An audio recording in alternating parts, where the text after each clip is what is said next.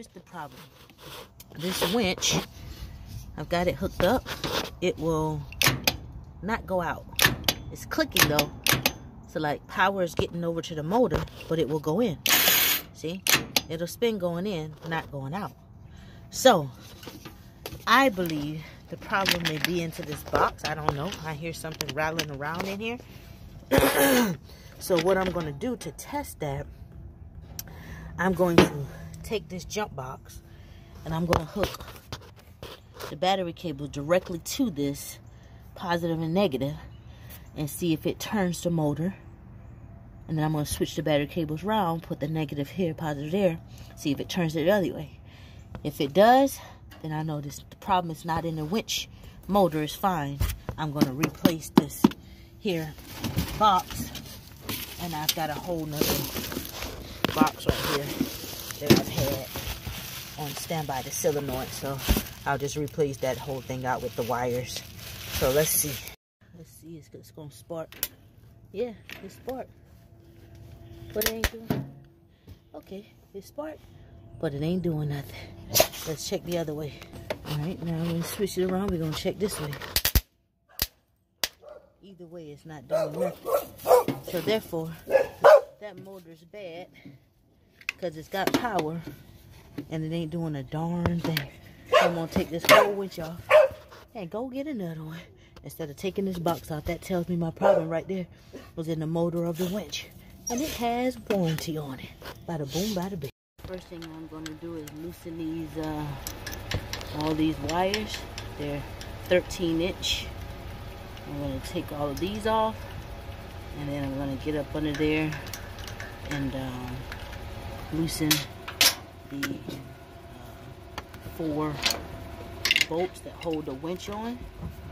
And then I'm going to load this bad boy up and take it and go get me a replacement. It has a 2-year warranty on it, so, and I'll make sure I add a warranty on the replacement. This winch right here is only, this winch isn't even a year old, so must just be like a defect in it or something. Yep, and we'll go from there.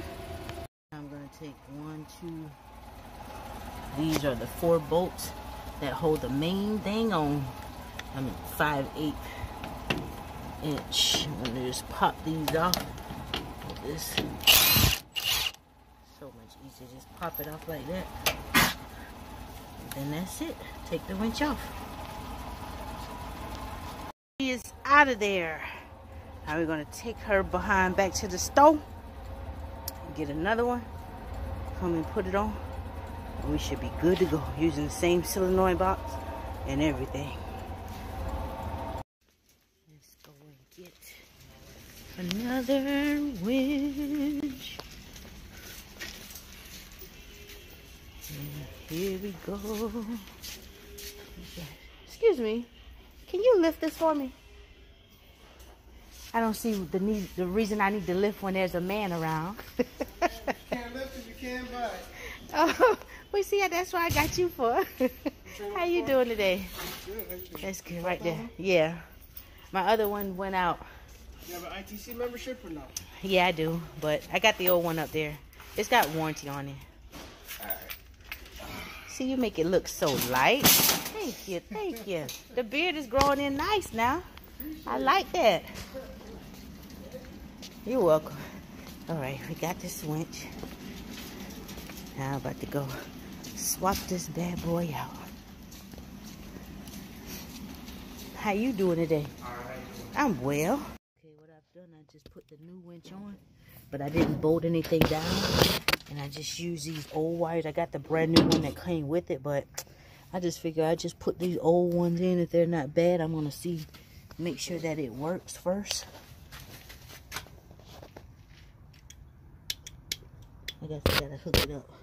Maybe it is the solenoid pack too, because it ain't connecting. But I also don't have these wires hooked up tight, so let me do that. Let me hook these wires up tight. Okay, I got the wires hooked up tight, so let's see. Nope, still no power. So that tells me that this box is also bad, the solenoid. So I'm going to take it off and use a new one. After I got down here, I realized the reason I wasn't getting no power was because I did not have my ground hookup. But nevertheless, I still went ahead and just put on the brand new solenoid box that came with this. So I got power. It's retracting, going both ways. So we go from there. I'm gonna bolt this thing right down and I'll be good to go. Here's the thing. I ended up putting this new box on, this new solenoid box, because when I had no power, after I got up under there and I already done loosened the wires, I saw the reason I had no power. I did not have this ground wire hooked up, so that's why we didn't have power. So the problem was not, there was no problem with this box. Problem with the winch would go in, but it would not go out. And after testing, diagnostic, the problem was with the motor, the winch motor. So the winch had a bad motor. It was under warranty. Replaced it and could have used the same solenoid box, but because I'd already loosened and cut the zip ties to the wires that I had ran up under there, I just went ahead and put the new solenoid box on. Problem fixed. Now we have power going out. See? In and out.